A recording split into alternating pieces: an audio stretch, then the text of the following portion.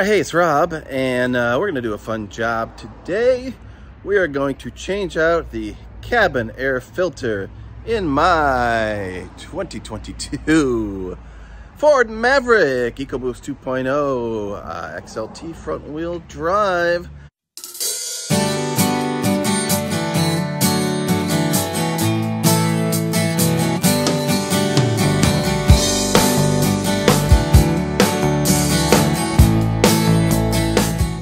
Cabin air filter isn't something you think about very much, but in Georgia we've got this gross pollen.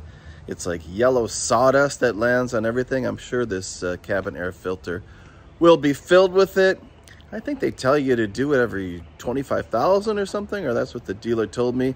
I'm just over, I think, 17,000 now. I'm just going to change it out just because I know we've got all this gross pollen floating around in the air. And let's see how you get rid of this thing and swap it out. All right, so there is the cabin air filter. Just go to Amazon and search for 2022 Ford Maverick. It should pop right up. I'll get you the part number in a minute. I think the brand is called A Premium.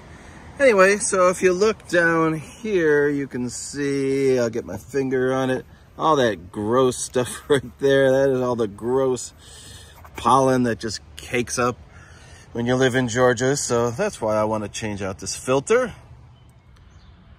All right, so A Premium, I believe, is the brand. And you've got CAF 99542C, I guess, is the part number. Or that number up there, the part number. Not sure. One of them is the part number. Anyway, so in the 2022 Ford Maverick, at least in the EcoBoost, I assume it's the same for the hybrid, but maybe someone will prove me wrong. The cabin air filter is just behind here, behind the glove compartment. First thing you want to do is empty out your glove compartment, and I got a lot of crap in here, so it's probably good. I got my motorman's friend. Hey, you never know, but a lot of crap. My wife always puts extra napkins and straws. Oh, who knows? Look at that. I got a set of cutlery, all sorts of fun stuff. All right. Emptied out here. What you want to look at here is this little connector guy right there. That's something that you've got to remove, and I'll see if I can figure out a way to wiggle it out, and I'll tell you what I did. Okay, so that's just a little fitting right there, a plastic piece with two halves, and I simply just took pliers and I squeezed it on there, put a little pressure on it, and I pulled this little retaining clip, or whatever you want to call it, thing off. Just be careful, try not to break it. The other thing you want to do here is there are just two clips right here you want to push in. There's one you can see down there. And again, I'm going to push them in and just simply tilt the glove box all the way out. And sorry, I'm not showing you any of this, but you get the idea. I don't have anybody else here filming it for me. I guess I gotta put it on a stand. But anyway, it's not too difficult. I'm sure you can do it. Now look at that. We got all this stuff behind here that I've never seen before. So your cabin air filter is up in here. I think there are, I don't know if I can get some light in there. There are two little fittings right here. Again, little press fit things. You just pull that one out, and you've got one on this side here too. I think you can see it. And again, you just apply pressure this way, and it'll open up. All right, so once again, just push that tab out there, that tab out there, very easy. Front cover folds down. There's your cabin air filter right there. One thing you want to notice is airflow. It says going down. So I want to match that up when I replace it. And let's just see if we can actually show you how it pulls out. Pretty simple. Just slides right out, straight out, and wiggle it out. Wiggle it just a little bit.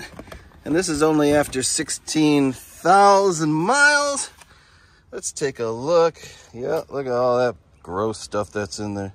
Tree worms, we call them. My dog likes to choke on those things, but Clearly this filter's full of junk, did its job, and now we shall replace it. All right, so there's the replacement filter. Just note here, airflow going down again. We want to have it facing the right way because it's got a layer of like activated carbon or whatever in it that'll catch the particles. So going down, slide ourselves right back in there. Couldn't be any easier. All right, fits in there good. Up, we gotta push a little more.